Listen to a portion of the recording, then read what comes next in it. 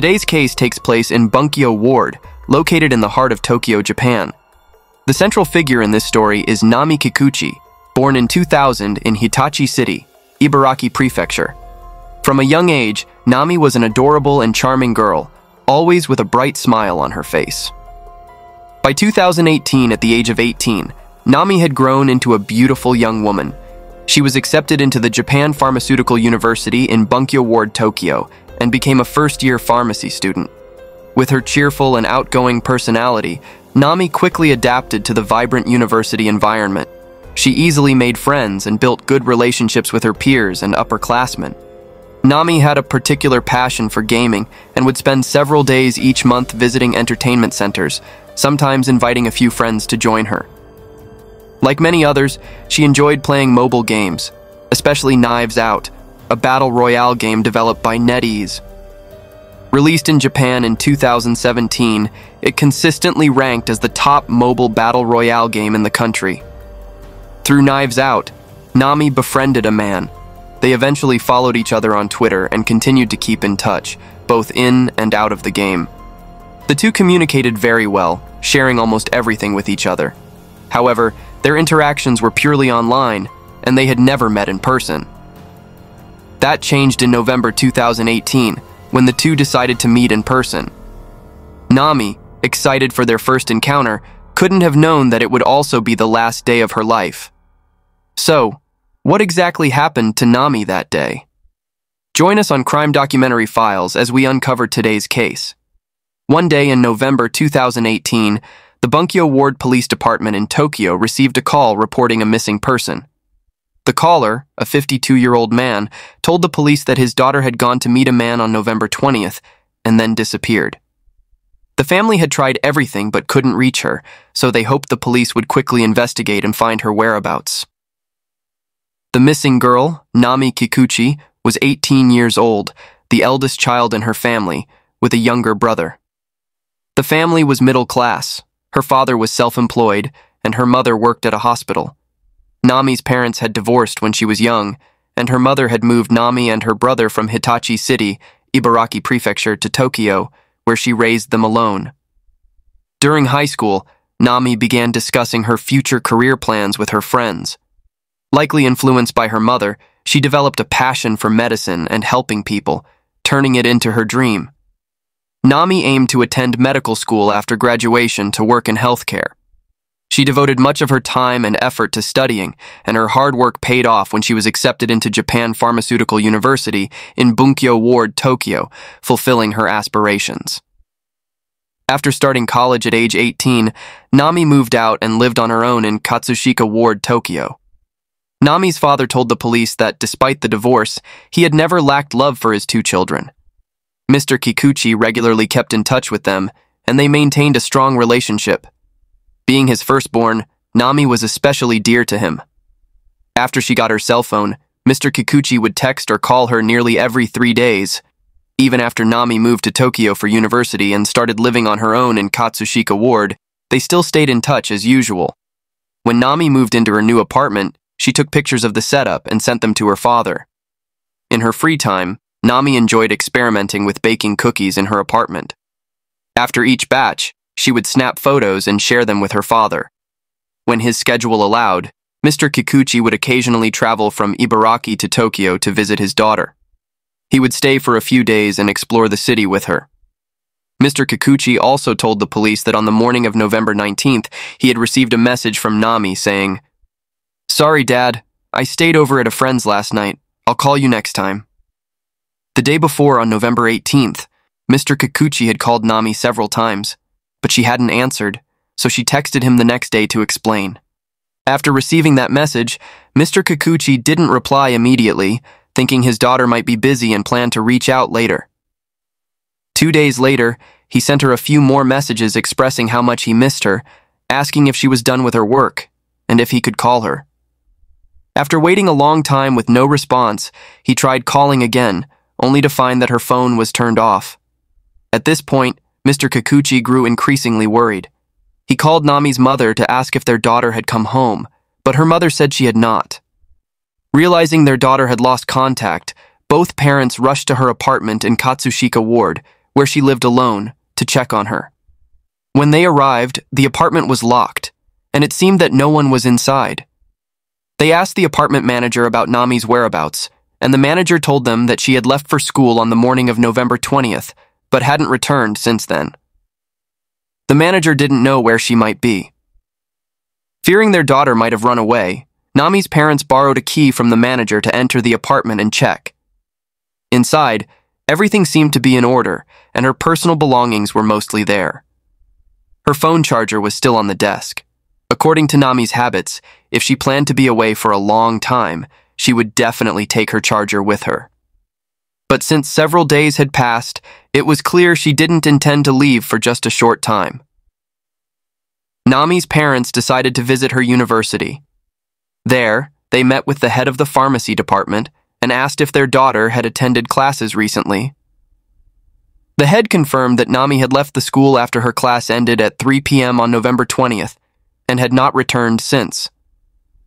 One of her classmates mentioned that after class on the afternoon of November 20th, Nami had planned to meet a man.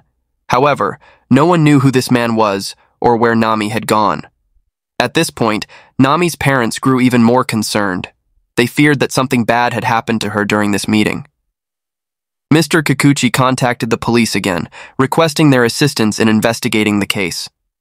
Upon receiving the report, Bunkyo Ward Police immediately launched an investigation. They searched the area around Japan Pharmaceutical University, checked the routes leading to nearby train stations, and interviewed local residents and passers-by. Nami's parents also printed missing person flyers with her photo and information. They distributed the flyers in places they believed she might have visited, hoping to gather leads. Through their investigation, the police discovered that Nami had a boyfriend. He reported that at around 9 p.m. on November 20th, Nami had texted him saying, "How are you? What are you up to right now? I want to see you. Are you busy? I want to go to karaoke and watch a movie with you. Goodbye and good night." As for Nami leaving school to meet another man that afternoon, he claimed he had no knowledge of this and had never heard her mention it.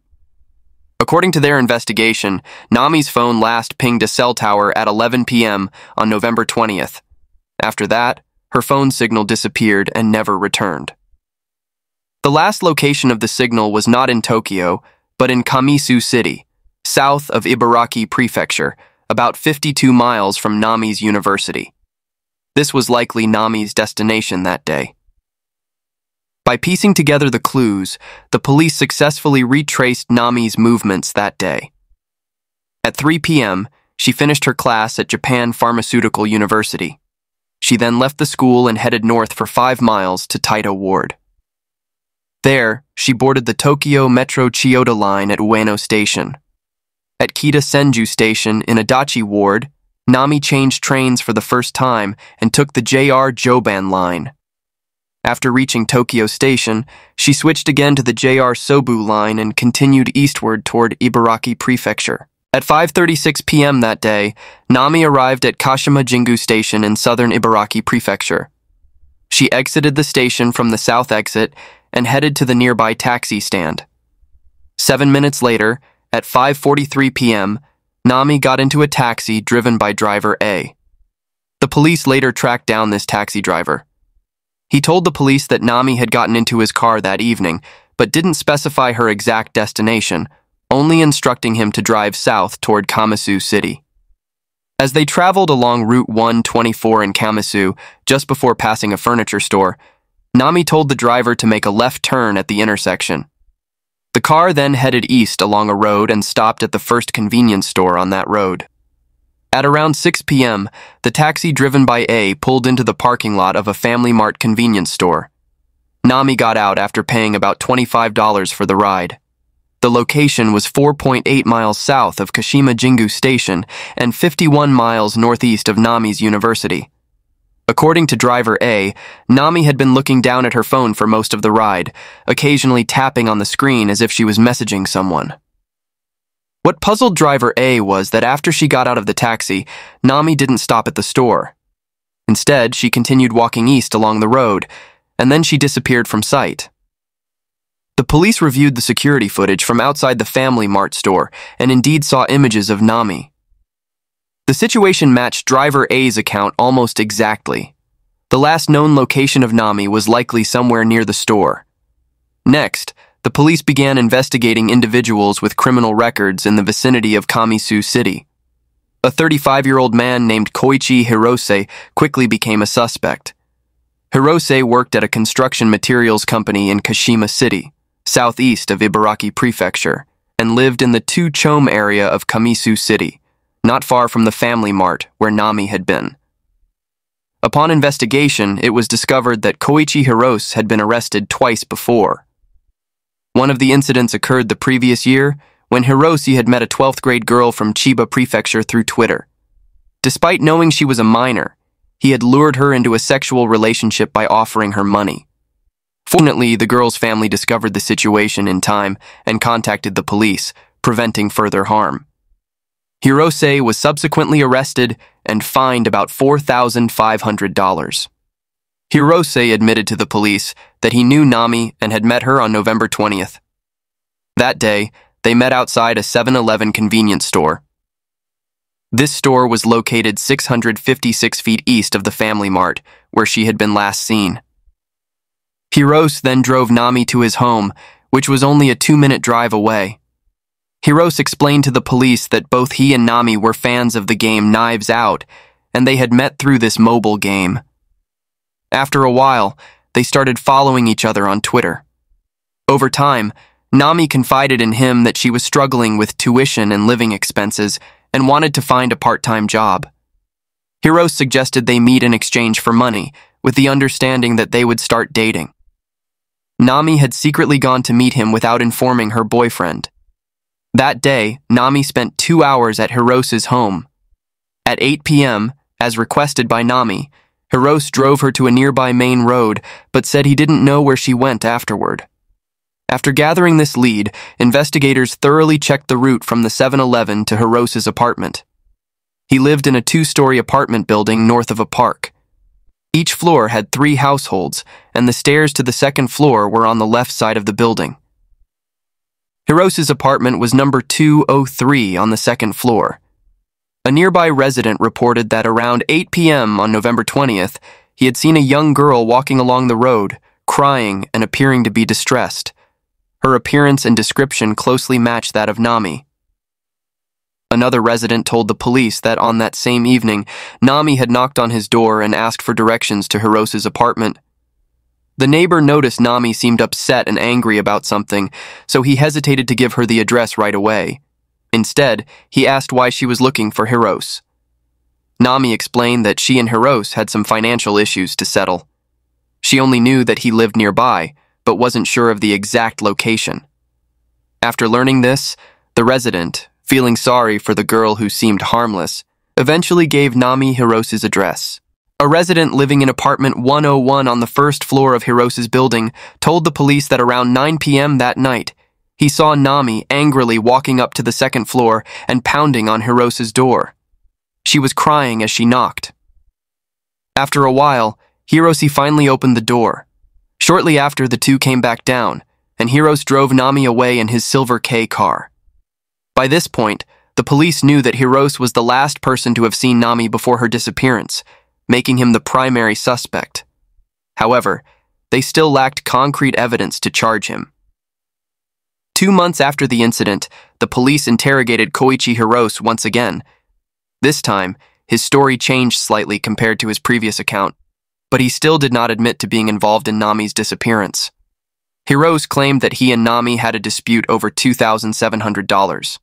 This amount was supposed to be his payment for their date, but he didn't want to pay. He said that around 8 p.m. that evening, he drove Nami to a main road where she got out of the car. Hirose didn't expect Nami to track him down at his home around 9 p.m. When she arrived, he deceived her again, saying he would take her to the nearest ATM to withdraw the money. Nami got back into the car, but on the way, Hirose dropped her off at a location far from his home. This time, Nami did not return to demand her money again. At this point, when the police were feeling stuck, a lead from a local resident grabbed their attention and became a turning point in the investigation. While watching TV at home, this resident came across a news report about a missing girl named Nami Kikuchi in Kamisu City. It reminded him of an incident that had happened 2 months earlier when he had found a pink coat in a nearby field. He thought the coat might be connected to the missing girl mentioned in the news, so he called the police and reported his discovery of the pink coat. Upon receiving this information, the police contacted Nami's family and friends to verify the details. They confirmed that the pink coat belonged to Nami, who had been wearing it when she left school that afternoon. The police then suspected that Nami might not simply be missing, but had been murdered and dumped. The likely culprit was Koichi Hirose. The police interrogated Hirose again and informed him that they had found the pink coat. This time, possibly realizing he could no longer escape punishment, Hirose finally admitted that he had killed Nami. He then recounted the events of that day. At around 9 p.m. on the night of the incident, after leaving the apartment, Nami had come back to his apartment one more time. When he opened the door, Nami took out her phone and snapped a photo of his face. She threatened to post the picture on Twitter if Hirose didn't give her $2,000 he had promised. Nami said she would expose him to the public as a disgusting person. Fearing that Nami would indeed post the picture online, Hirose agreed to take her to a nearby ATM to withdraw the money. However, on the way, Nami began yelling loudly. Afraid that her actions would attract attention, Hirose covered her mouth with his hand to silence her. Unfortunately, in doing so for too long, he unintentionally suffocated Nami. Panicked and unsure of what to do, Hirose eventually calmed down and drove to a remote field, where he dug a hole and buried Nami's body. He then scattered her clothes in various spots across the field and threw her cell phone into a river. Based on Hirose's confession, at around 1:30 a.m. the following day, the police found Nami's body buried under 20 inches of soil in a field in the Kyoto area of Kamisu City. Her body was unclothed and had already begun to decompose. An autopsy confirmed that there were no obvious injuries on Nami's body, and the cause of death was determined to be suffocation. The location where her body was found was 8.5 miles southeast of Hirose's home. That day, the police formally arrested Koichi Hirose. Koichi Hirose was born in February 1983 in Tsuchiura City, southern Ibaraki Prefecture. At the time of the crime, he was 35 years old, the second of 3 siblings. Hirose's family had a difficult financial situation. His father did not have a stable job and usually took on temporary work. His mother was a housewife who, in addition to caring for her children, also looked after Hirose's elderly grandmother. To help make ends meet, his mother took in laundry from neighbors for extra money. When Hirose was in kindergarten, his father passed away. After that, the family moved to Ishioka City in southern Ibaraki. Due to their financial struggles, Hirose grew up on government assistance. Perhaps due to these circumstances, Hirose developed an introverted and timid personality from an early age. In elementary school, he had trouble getting along with some of his classmates and developed a dislike for attending school. To avoid going, Hirose frequently argued with his mother and grandmother, sometimes even breaking windows in the house in frustration. By middle school, Hirose still had no interest in attending school, instead becoming absorbed in video games and dreaming of becoming one of the characters. At the age of 16, Hirose graduated from junior high. He did not continue to high school, but instead chose to enter the workforce, taking on various temporary jobs like stocking shelves in supermarkets, waiting tables at restaurants, and laboring at construction sites. Time passed, and by 2017, at the age of 34, Hirose was arrested for sexually harassing a schoolgirl.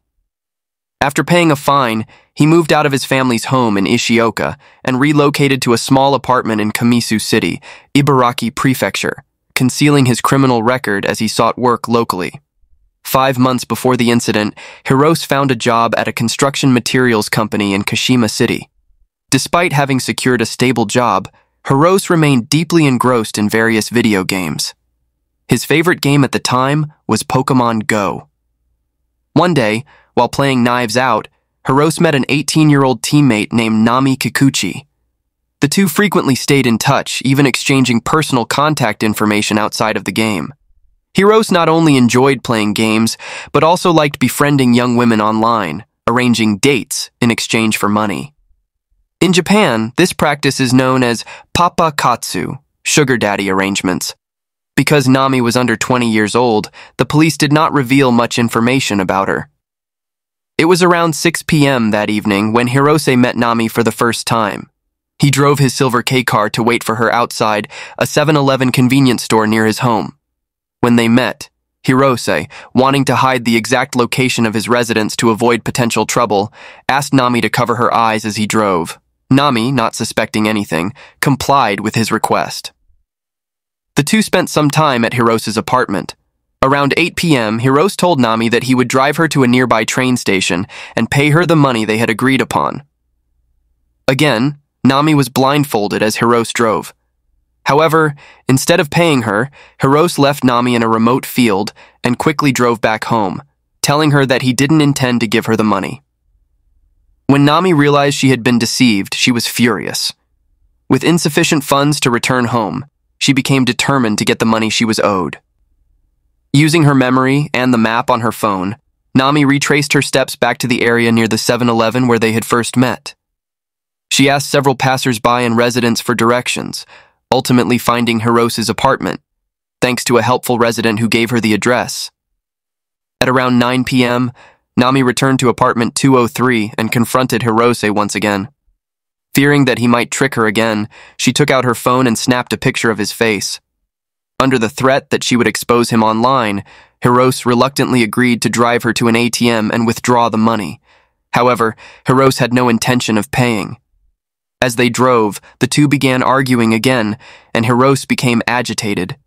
In a panic, Hirose killed Nami during the confrontation. According to the manager at the construction materials company where Hirose worked, Hirose had asked for an advance on his wages a few days before the incident, claiming he was short on money. On the day of the crime, Hirose had taken a day off from work. His boss had no idea that Hirose had committed a murder that day, as he returned to work the next day, as though nothing had happened. 2 years after the crime, the Tokyo District Court held a trial for Koichi Hirose. He was charged with causing injury leading to death and other related offenses. During the trial, the police argued that Hirose's actions were brutal, as he had physically overpowered the victim by covering her nose and mouth. They also pointed out that Hirose's attempt to cheat Nami out of the money showed his selfishness.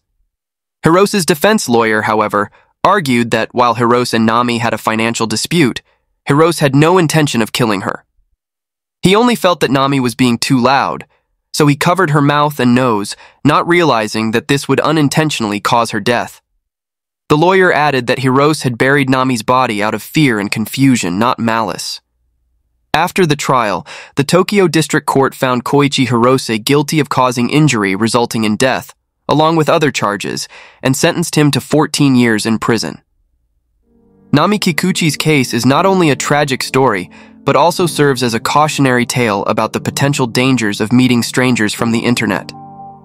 While many questions remain about Hirose's true motives, the irreversible consequences of his actions are undeniable. From this tragedy, we hope valuable lessons can be learned to protect ourselves and those around us. And that concludes today's case. Do you believe Hirose's testimony is entirely truthful? Share your thoughts in the comments below. Thank you for watching, and we'll see you in the next video.